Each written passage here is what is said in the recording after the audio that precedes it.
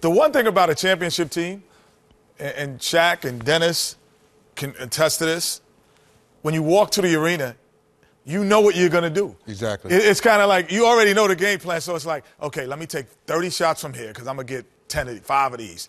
Let me work on bringing the ball up here and throwing it in the post because I'm going to get 20 of these. Like, you already know what you're doing, and you're just saying, okay, we're going to win if we just do this. That's the difference. When he just said they didn't have the identity, that scared me. They're trying to figure it out. As a person who is actually somewhat of a Laker fan living in Los Angeles, that scared me to go, wow, they haven't figured it out yet. As a basketball guy, basketball lifer, not even putting Shaq or Olajuwon to the equation, how many big men have you seen play like this, only take 6 shots in the game? Understand the back, understand the shoulder.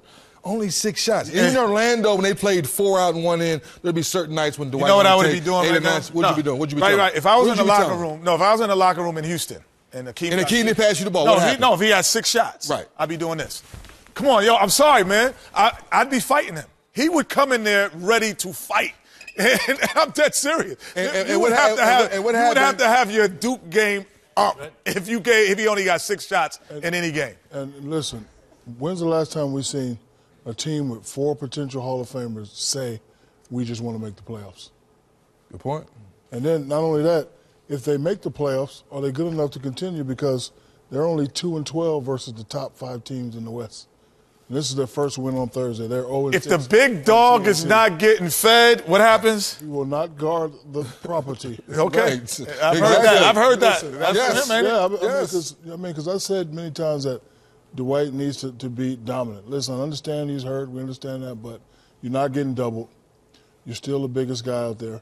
All you need is 2 or 3 moves. So I'm always throw these numbers out because if you average these numbers, it ain't no question what will happen. And I don't like their train of thought right now. With all that talent and all that's at stake, I don't want to make the playoffs. My focus right now we about to win this championship. Regardless. Doesn't have to be your first goal, though. But I'm below the cut line at the moment. Yeah, but I don't like that focus because even if they just make the playoffs and still lose in the first round, it's still a failure. You got 4 potential Hall of Famers on that team.